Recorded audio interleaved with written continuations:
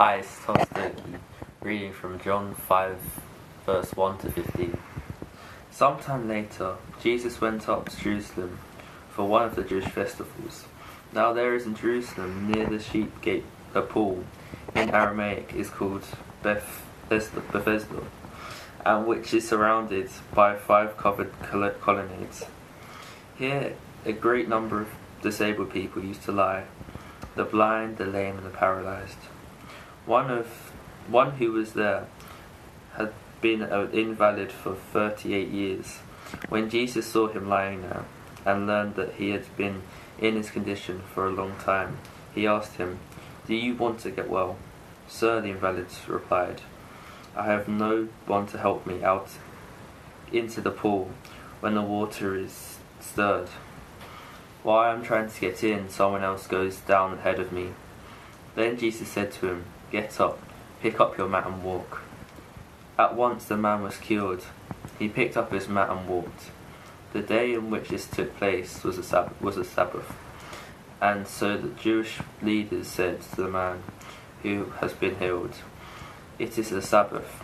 The law forbids you to carry your mat."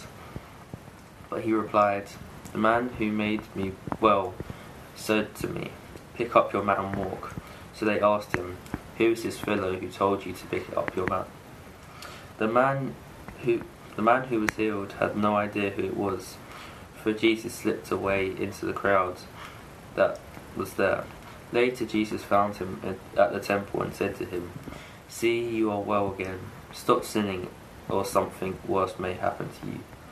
The man went away and told the Jewish leaders that it was Jesus who made him well. Good morning, everyone. Thank you, Thomas, for doing an amazing reading. It's great to have the opportunity to be together today, to be looking at God's Word together.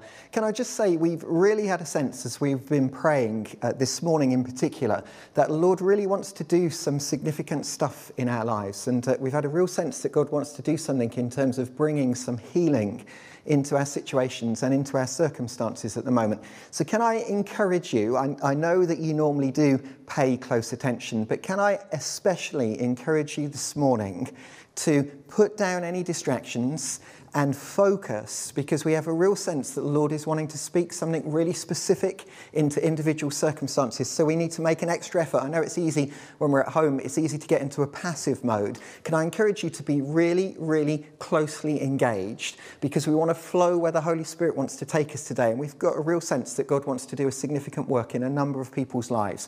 So as I say, put down all the distractions and the deflections. Let's focus in on Jesus. And we're continuing today. It's the third week of the Jesus Way series. It's one of my favourite series because simply what we're doing in the Jesus Way series is we're looking at some gospel stories and we're seeing how Jesus did life, and hopefully from that gleaning some of the ways that we need to be doing life in what is quite an extraordinary season for us all.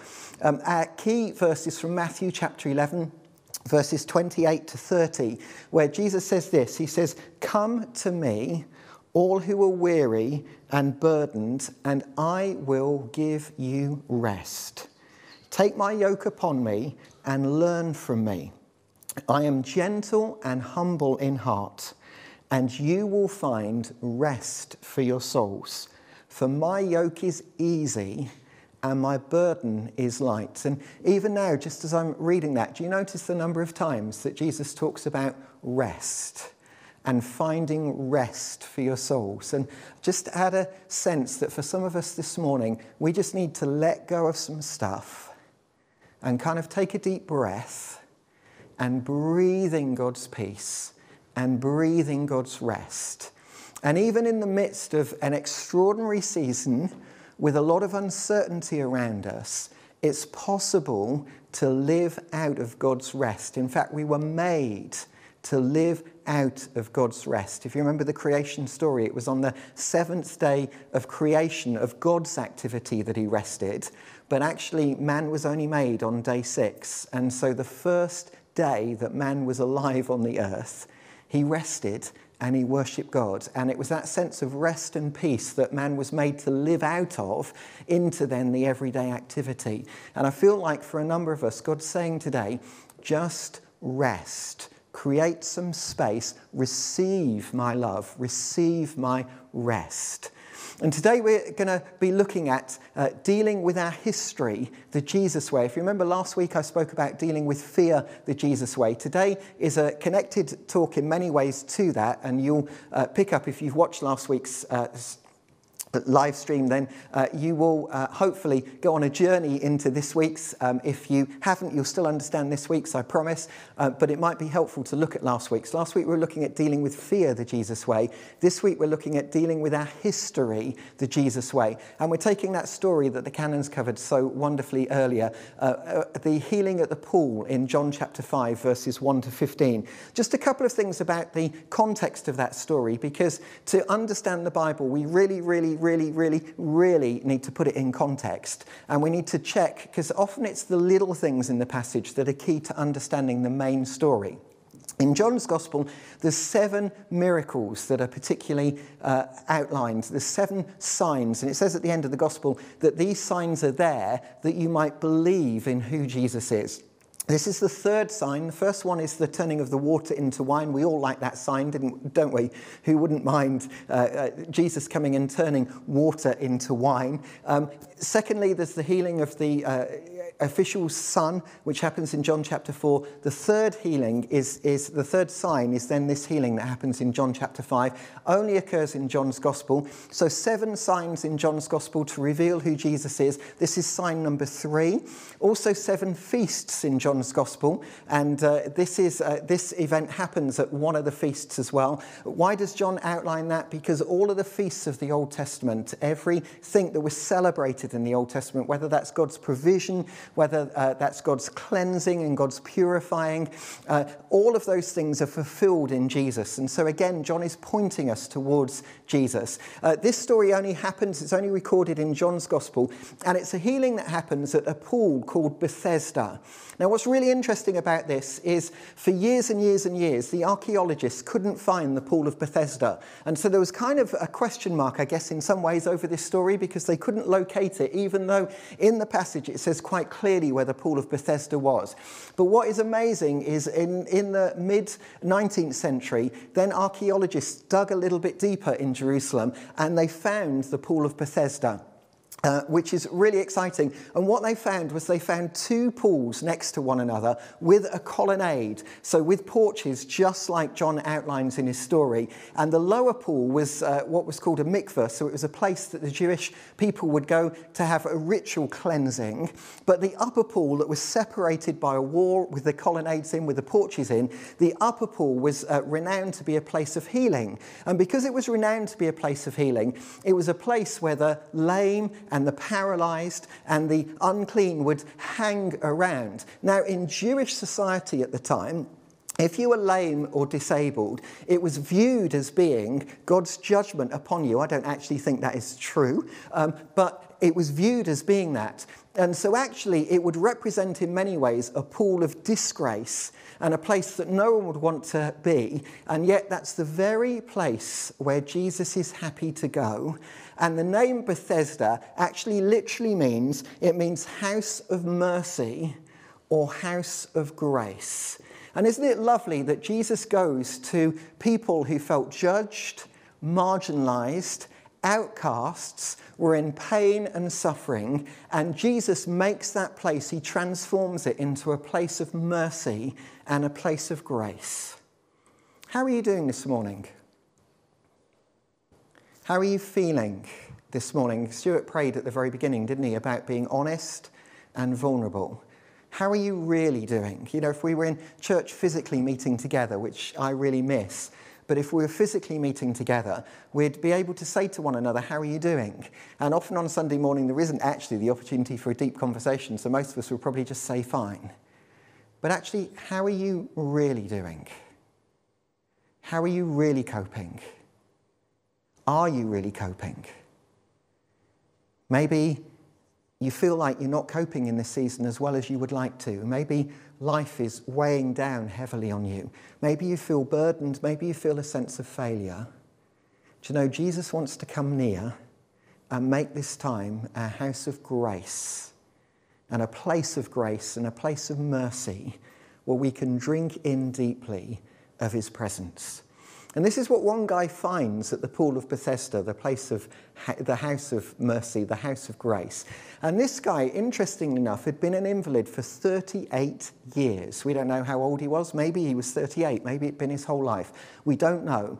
But as ever, numbers are significant in the Bible, and just like names are significant in the Bible. And so the number 38, it's always helpful to think, where else in the Bible might the number 38 occur? What might be significant? Why is John particularly labelling 38 years? And if you go back to the story of Israel in the wilderness, what you find is once Israel was led out of captivity, they then wandered in the wilderness for 40 years, didn't they? That's quite close to 38. What's interesting about those 40 years is the first 2 years they journeyed to a place called Kadesh Barnea. Now, when they got to Kadesh Barnea, after 2 years, was the place that God said to them, now send some spies out into the promised land. And God's heart was always that they wouldn't wander in the wilderness and go round and round in circles, but they would go straight into the promised land. And they sent 12 spies out into the promised land. 2 of them came back with a good report, Joshua and Caleb, some of my heroes. But the other 10 had a bad report, had a fearful report. And because of that, God judged them and said, you will now wander in the wilderness until the end of 40 years. Now, if this was after 2 years, that means that actually the time that Israel literally spent wandering in the wilderness was 38 years. And it was 38 years until a generation that had been faithless was left behind and a new generation could walk into the promised land. And here we have a cripple who'd been crippled for 38 years, but it's a time to leave behind his faithlessness. It's a time to enter into a whole new life. And that's what happens in this story. Now, what I find really interesting in this story is Jesus does what he does on a number of occasions. He starts by asking this man a question. And it seems like a crazy question to ask a man who's been an invalid for 38 years. Because Jesus says to him, do you want to get well? Do you want to get well? And I don't know if you're familiar with the story of Bartimaeus, but Bartimaeus is a blind man who calls out to Jesus. Jesus stops and he says to him, what do you want me to do for you? And you kind of read that and you think, well, it's obvious. But actually, if Jesus asks a question, it's because there's something he wants to draw out from the answer that he receives. And the reality is, Jesus already knew the answer to the question because Jesus is God. And there's a number of times in the gospel where you get stories and it says that Jesus knew what people were thinking in their hearts. So Jesus didn't ask the man the question for his own benefit. Jesus asked the man a question because he was wanting to draw something out of the man. He was wanting to draw something out of his heart. What he was wanting to draw out from his heart was, have you got faith that something can change? Have you got faith that this might be a moment where transformation happens? And a couple of good quotes about change that I think are worth reading that will come up on a slide. But if you want something that you've never had, you must be willing to do something you've never done. Say that again. If you want something that you've never had, you must be willing to do something you've never done. In other words, doing the same thing over and over again will produce the same outcome. So this morning, if we want something to change, we must be tuned in and ready to consider doing something different, taking a step of faith, unhooking ourselves from a bit of history. We must be willing to do something different. And the second quote that's a really, really good quote, I think as well. We change our behaviour when the pain of staying the same becomes greater than the pain of changing. Consequences give us the pain that motivates us to change. That's interesting, isn't it? Because basically what that quote says, if you're comfortable and there's no consequences from staying where you are, you probably won't change anything. But actually, if there's pain, maybe the pain is a sign that something needs to change. Now, I believe this current season is more painful on many levels than any other season maybe we've ever lived through. What if God is wanting to highlight something through the pain and wanting to show us something that it needs to change, then actually we should be brave enough to welcome the pain, but to listen to what God is drawing attention to in the pain, because that may be a key for transformation.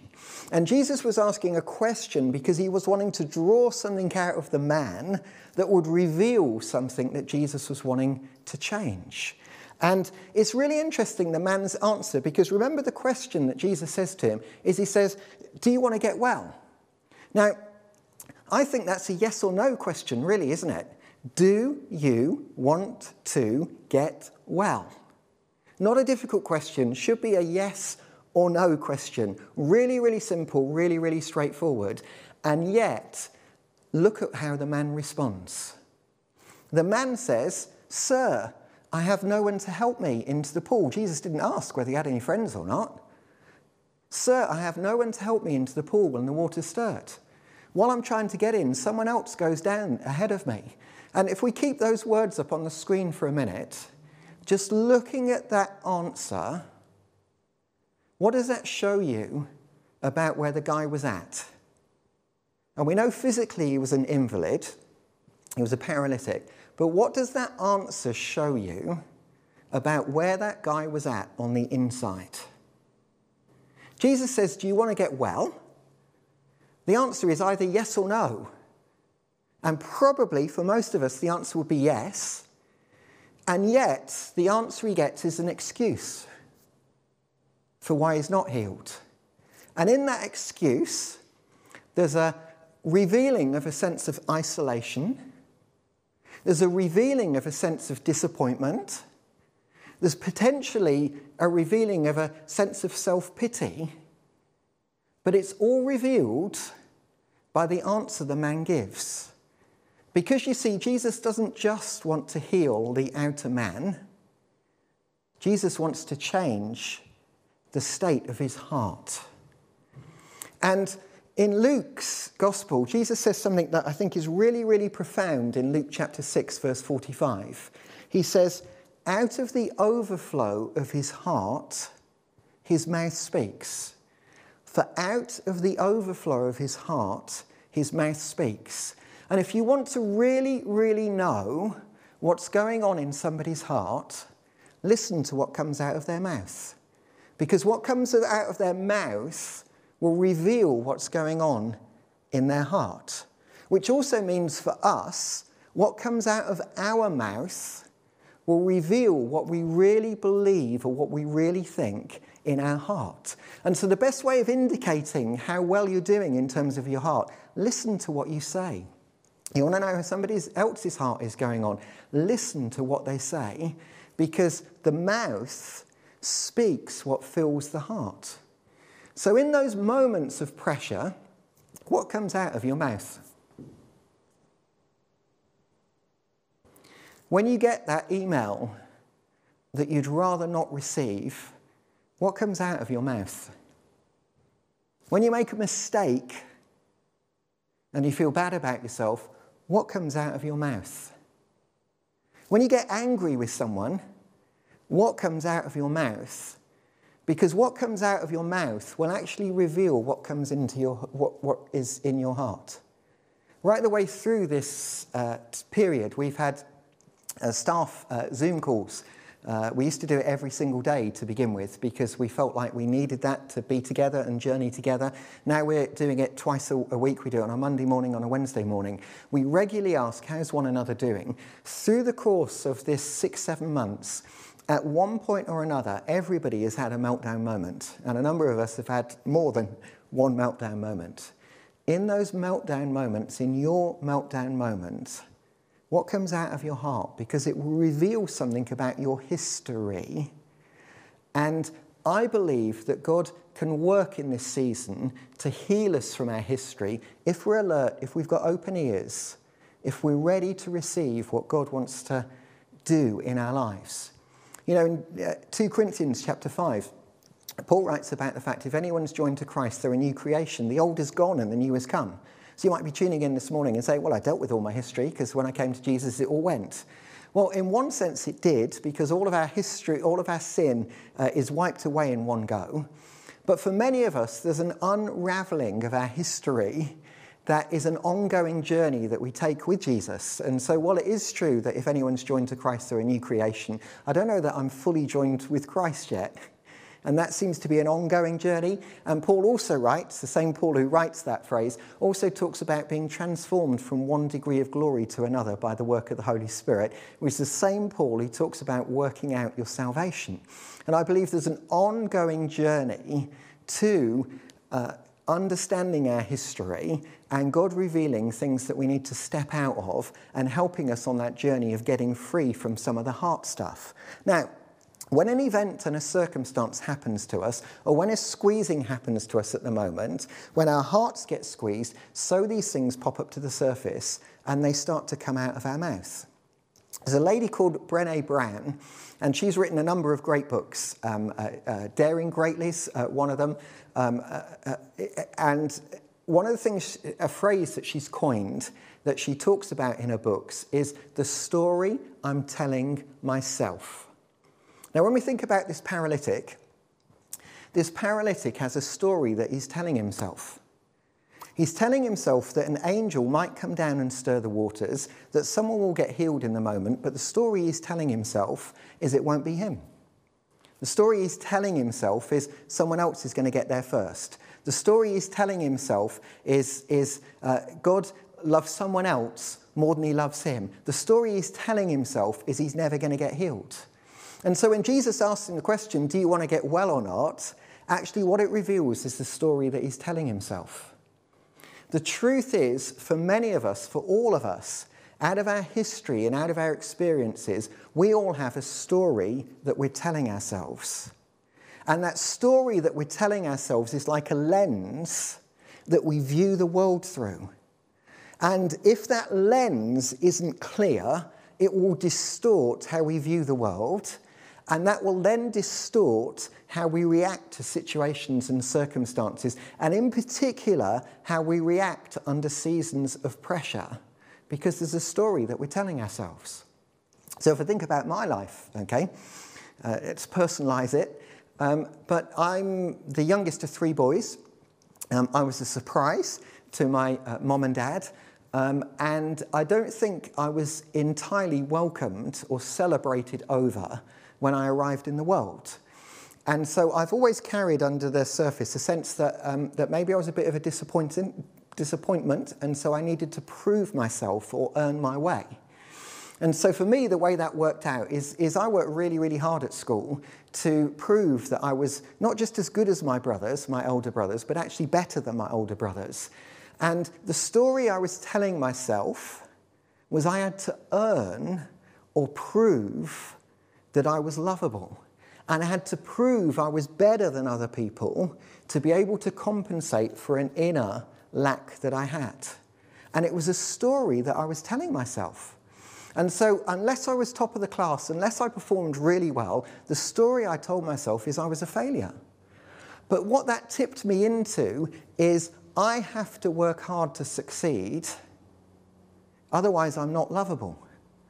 And when I became a Christian, it was a number of years later that God confronted me with that, and I had to invite God into it and unravel it to find his healing. And even now, I still have to guard against it, but the truth is, I am unconditionally loved by God. If I gave up leading Restore tomorrow, I don't plan on doing that, but if I did, I'm not loved according to the number of people that tune in to our live stream on a Sunday morning. I'm not loved according to the number of people who call themselves a part of Restore Community Church. I'm not loved according to what name I have, what role I have, what position I have. I am unconditionally loved by God because he's a gracious Father and he loves me anyway. And for me, I've had to unhook myself from a lie that was a story that I'm telling myself. What story are you telling yourself? Maybe you're a perfectionist. If you're a perfectionist, there'll be a driver under the surface that makes you that perfectionist. Maybe in these times that you can't achieve what you would want to achieve, God wants you to open up the heart issue of what is it that drives me to be a perfectionist. I know someone who's, I'm the youngest of three boys, I know someone else who's the middle child. And in their family, it felt like the oldest child got a lot of attention. It felt like the youngest child got a lot of attention. There's a story, isn't there, about youngest children being the favourites. Obviously, that can't be true because I'm the youngest child, so that couldn't possibly be true of my life. But because they're the middle child, they always felt overlooked, and they felt the attention went to the oldest or to the youngest, but they were always overlooked. And whenever times of squeezing happened, they always felt like they were left out. They always felt like everyone was more important than them because they had a story that they were telling themselves, which was they're never seen when other people are. Knew someone else who was the child of an alcoholic. And if you've grown up as a parent, as the child of someone who struggles with a significant life issue like an addiction or a trauma or something like that. Obviously, one of the outworkings of that is the child ends up taking responsibility at a younger age than they were meant to, because we're meant to grow through a pathway of taking responsibility, and we're meant to have the protection and the covering of our parents. If that's lifted from one reason or another, then a child, in a sense, has to fend for itself. And this particular lady, actually, she ended up in many ways parenting her mother more than the other way around. And what that built into her was a sense of, I need to take responsibility for everyone else. And right from the earliest age, she couldn't remember a time that someone else took responsibility for her. It was always her taking responsibility for someone else. The story she was telling herself was, unless I do it, no one else will.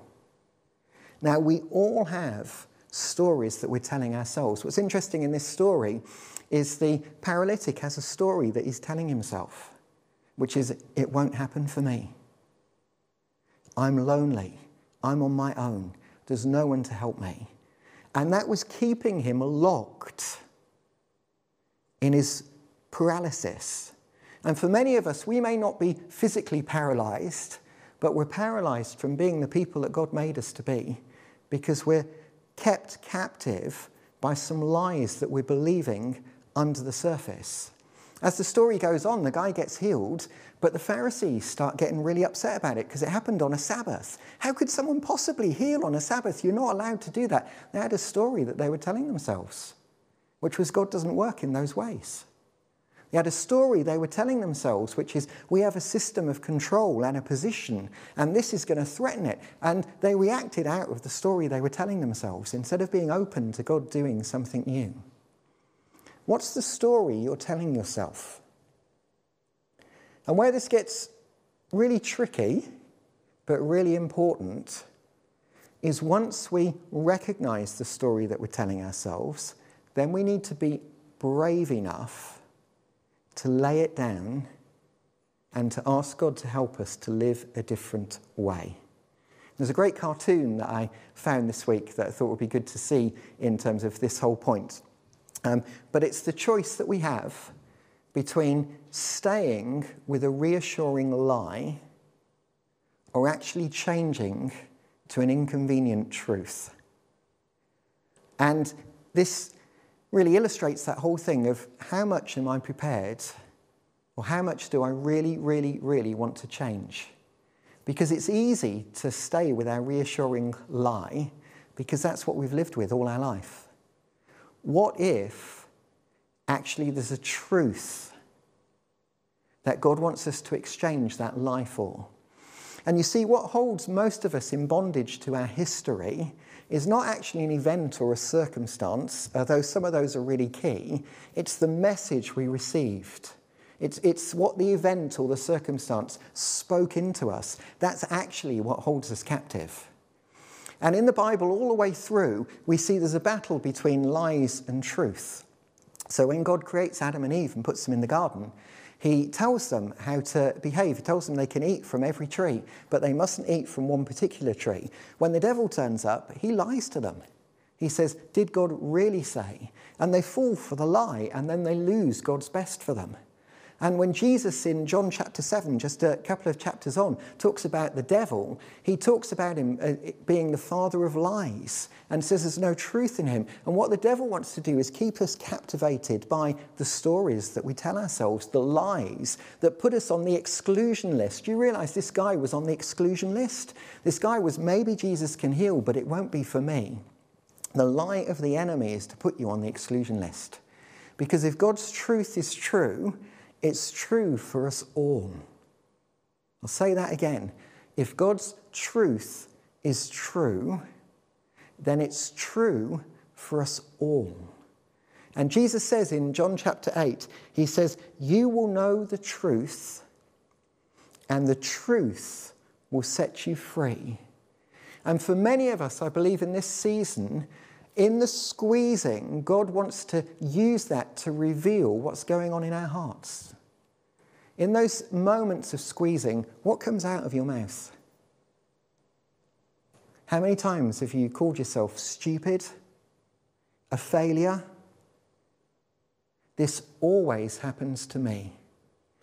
Why does no one care about me? Why am I last on the list? Why am I not safe when other people are? Why am I not? Do you know that's revealing something about what's going on in your heart, and it's revealing something about the story that you're telling yourself. Now, when we do our Living Free course, which we do as a church, we're looking at a way that we can do this online, because I think it would be a really helpful thing to do over the next few months, because I think God's stirring or using the current situation to stir many of our stuff, and it would be great if we could get free from it. But we say the solution to this stuff is 5 R's. 5 things that consecutive steps all begin with the letter R. Number 1, we need to recognise what's going on. If you have a story that you're telling yourself, if you have lies that you're coming under, if you have familiar things that trap you time and time again, God wants to give you in this season, I believe, a revelation moment that you recognise what's going on. Once you recognise what's going on, once you recognise the story that you're telling yourself, the lens that your history is meaning you view the world from, the reasons you put yourself on the exclusion list, God then wants you to repent. Repent means to say sorry. Now you might be watching this thinking, why do I need to repent? It was someone else that did the sin to me, that put me in that situation. Well, do you know what you need to repent of? You need to repent of the fact that you've believed a lie and owned a lie and lived under it. And repentance isn't actually a heavy thing, it's actually a happy thing, because it's a freeing thing. Repentant just means I'm saying sorry and I'm turning away from it. To repent means to turn 180 degrees. So it means I've been living this way, I'm believing this lie. Oh my goodness, I'm going to turn away from that. I'm going to live a different way. So it's the way that we disconnect from our lie. We then need to receive God's grace. We need to receive God's forgiveness. We need to receive God's cleansing. We then need to rebuke the enemy, take a stand against the enemy, say I'm not going to live under I'm not going to live under the enemy's lies anymore. And then we need to replace them with God's truth. So 5 R's, I need to recognise, I need to repent, I need to receive, I need to rebuke the enemy, and I need to replace them with God's truth. Now on the chat stream this morning, the chat hosts are going to put a link to Craig Rochelle.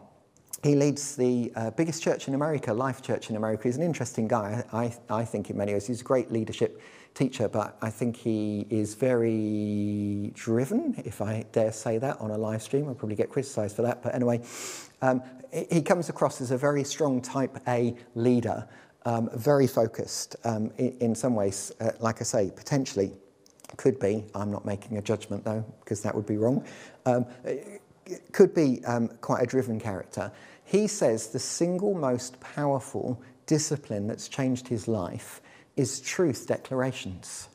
And he's gone through this process of recognizing there's a story that he's telling himself, recognizing that the lies that he's believing. He's repented of them, he's received God's forgiveness for them, he's rebuked the enemy, but then he's taken a number of truth declarations. And I've printed out some of these on a sheet here, you won't be able to see them, but if you go to the link on Life Church, you can watch some of his videos on it.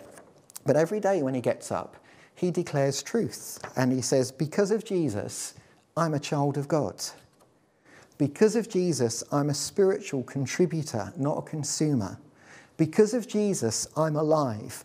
Because of Jesus, I'm a faith-filled, life-speaking, fully devoted follower of Christ. Because of Jesus, I'm Christ's ambassador. Because of Jesus, I'm a masterpiece. Because of Jesus, I'm content in Christ alone. Because of Jesus, I'm chosen. Because of Jesus, I'm determined to love God and people with everything I have. Because of Jesus, I'm a child of God. Because of Jesus, I'm strengthened by God who upholds me, protects me, defends me.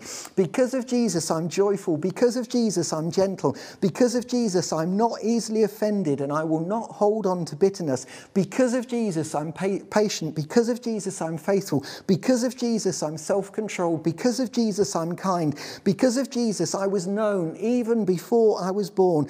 Because of Jesus, I'm steady. Because of Jesus, I'm not alone. God is with me. Because of Jesus, I am loved. Because of Jesus, I'm fierce in confidence and boldness. Because God is with me. Because of Jesus, I am free. Because of Jesus, I am healed. Because of Jesus, I am not ashamed. And you could feel the difference as you were hearing those words spoken. I could feel the difference as I was declaring those words, because I was stepping out of the lies that were saying, you're excluded, you're not important, you're not valuable. And I was exchanging those lies for the truth. And what Craig does every morning is he stands up and he declares truth over his life. And as he does it, something rises up within him and he steps out of his history into his destiny, into the reality that God has for him. Maybe in the same way that Jesus talks to the paralytic and he says, take up your pallet, get up and walk.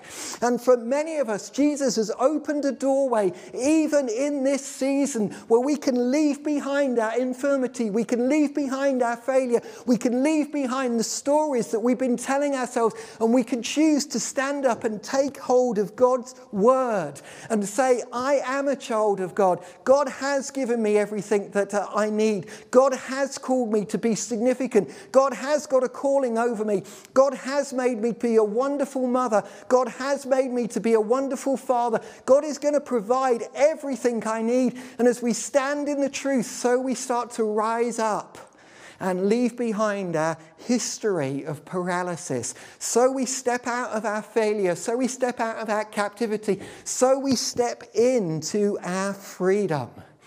And for many of you this morning, this is a time you need to take something off. You can see a picture of people and it's like you're wearing a cloak, and the cloak is lies that you've let rest on you. And some of those lies have said, you will never break the power of this. And there's some people you're watching this morning and you've sat under depression, and the lie of the enemy is, you'll never get free. You'll never get free. A bit like the guy in the pool. You'll never get free. It's not true for you. 38 years, this will never change. Let me tell you, that is a lie. And in Jesus, you can shake off that cloak. For some people, I think there's physical healing and infirmity that you've sat under and you've thought, it's too late, it's never going to happen to me. There's some people and you've been sitting under shame. There's some stuff that's gone on in the past and you've thought, if someone else really knew this, I would be undone, I would be exposed. There's no way I can recover from that. Let me tell you, that is a lie. And this morning, God is wanting to rewrite your story. This guy could not get into the pool because he had no one to help him. Do you know what? The pool, the living water of God, came to him and reached him. You may feel like you're not able to reach the pool this morning. Let me tell you, the living water of God is able to come out. The living water of God is able to reach you. We cannot physically gather. You cannot be in the same room as me. You cannot be in this pool, but the living water of the Spirit of God can meet with you right now in your bedroom, in your lounge, in your community. The living water of God is not bound. Why not take a moment and invite that living water of Jesus to come and meet you right here, right now? I'm going to invite the worship team to come back. I want to ask you, will you stand with me? Wherever you are right now, will you stand? Put down your iPad, put down your laptop, put down your computer. Stand with me. Let's make a choice. We're not going to live as invalids anymore. We're not going to live as paralytics anymore. We're not going to live under our history anymore. Like I say, I saw a picture of a number of us, I think a lot of us, and it's like we've got a weighty garment over us. And it looks a bit like a dust cloth. And you know that furniture in houses that have been locked up for a while, it's like they cover them in dust cloth. And it feels like this last season, the enemy has been able to drop a dust cloth on us. And it's kind of deadened us, and it's limited us, and it's restricted us. Let me tell you, we need to recognize the strategy of the enemy. And as we recognize it, we need to repent of listening to and believing the lies. We need to repent of believing the lies that we're not good enough. We need to repent of believing the lies that we're not going to make it through this season. We need to repent of believing the lies that God's not bigger than COVID. We need to repent of believing the lies that things will never change. We need to repent of believing the lies that Jesus isn't bigger than all of this stuff. I don't know what lie you've been living under. I don't know what lies you've been living under. But as we stand together in the presence of God, let's start confessing them. Let's start repenting of them. And this is an active thing. It's not a passive thing. You know, no one in another household can hear what you're confessing. I've had moments in this last season where I've thought, is this worth it? The things that I've hoped for, the things that I'm dreamed for, am I really going to see them? And you know, I need to repent of those things. I need to repent of thinking those words. I need to repent of declaring them. And as I do, I'm taking off that dust cloth. I'm throwing off those words. I'm letting go of the lies. I'm letting the deadening of the enemy drop off my life. And Lord, I repent of every lie of the enemy that I've agreed with.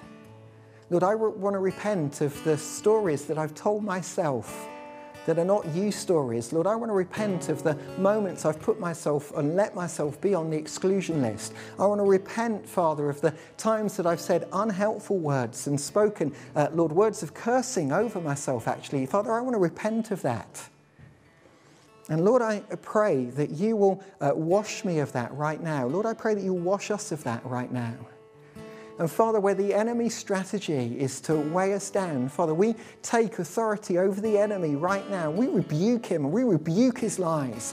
And we say, you will not hold down God's people anymore. And we shake off those lies. We say, you will not find a resting place. You will not hold us down anymore. And we make a decision to step out of those lies and to step into the truth that we are overcomers in Jesus, that we are healed in Jesus, that we are courageous people in Jesus, that we are the people of God. And we're going to see transformation come in our lives, in our communities, in our neighborhoods, in this nation, in this world, that we're part of an overcoming army. And we choose to pick up the truth, the sword of the Spirit, the truth of God's word. And we say we're known by God, we're significant by God. We have the power to overcome in Jesus. And we choose to root ourselves in the truth. And to step out of our history and to step into a new story, the Jesus story. The victory story, the hope story, the love story. We choose to step into that right now, and we welcome you, Holy Spirit. We welcome you, Holy Spirit. And the worship team are going to pick up. They're going to start to lead us in worship. As they do, just invite the Holy Spirit to come. Just invite the Holy Spirit to come. I think for some of us, physically, you need to walk. You need to physically make a choice to step out of something. And so take a step forward, because it's a sign of I'm going to leave something behind. For other ones of us, you actually need to start walking around your living room and you need to start singing out and declaring out God's work. You need to start speaking out saying, I am an overcomer, I am healed, I'm bigger than this in Jesus. I have the power in Jesus to be complete. I have the power in Jesus to see this overcome. I have the power in Jesus to leave behind this depression. As we worship, start declaring God's word, start entering into God's word. If you want someone to pray for you, click the live button and someone will pray with you. But let's start engaging with God and stepping into the healing and the freedom that he has for us today. Let's worship Jesus.